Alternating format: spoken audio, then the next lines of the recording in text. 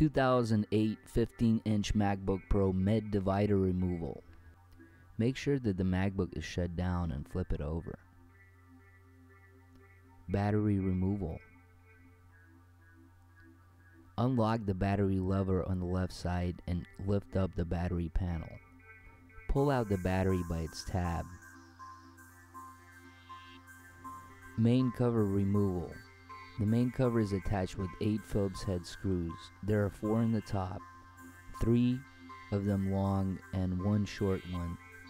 The one in the top left is the short one and should be removed first. Then the long 3 Phillips head screws. On the bottom there are distinctly smaller Phillips head screws, and there are 4 of them. Go ahead and remove those. You can go ahead and lift up and remove the cover now. Mid divider removal. Go ahead and remove the 3 black Phillips head screws located along the left to the middle side of the divider.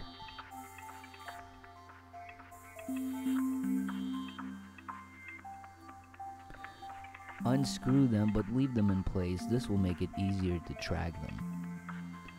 Remove the 2 silver Phillips head screws on the right side. Also unscrew them, but leave them in place. Once these 5 screws have been removed, go ahead and lift and remove the divider. Mid divider installation. Place the divider into position. Make sure the silver screws are on the right side.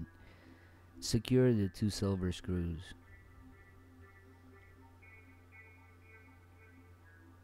Now the 3 black Phillips head screws.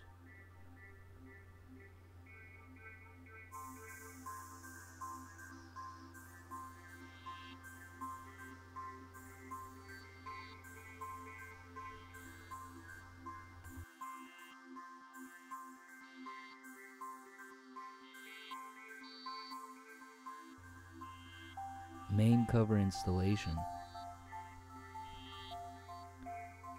Make sure that the lever is not locked. Place the cover on the MacBook. First, secure the 1 short Phillips head screw on the top left. Then the 3 long Phillips head screws.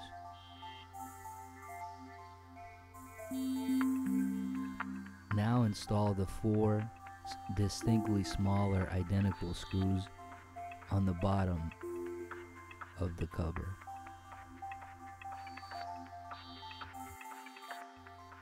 Battery installation.